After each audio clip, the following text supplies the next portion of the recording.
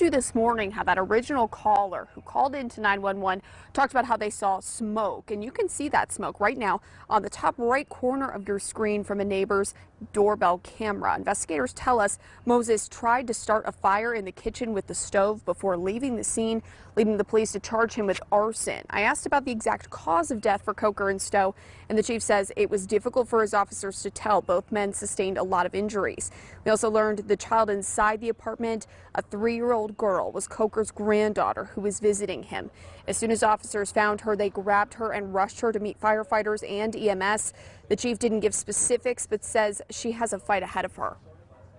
The small child was transferred to North Carolina Baptist Medical Center in Winston-Salem. It is a very serious, life-threatening injury.